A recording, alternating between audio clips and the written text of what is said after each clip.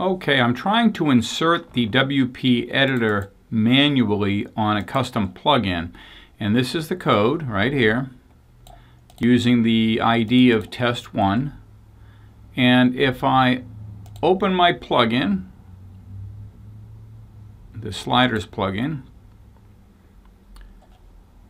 everything works well. We've got our visual editor here and our text here.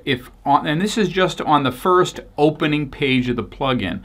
And this is the problem. If I go to a little deeper into the plugin in one of the pop-up windows, and I'm creating another plugin, we're going to call this one Test 2. Otherwise, everything else is identical.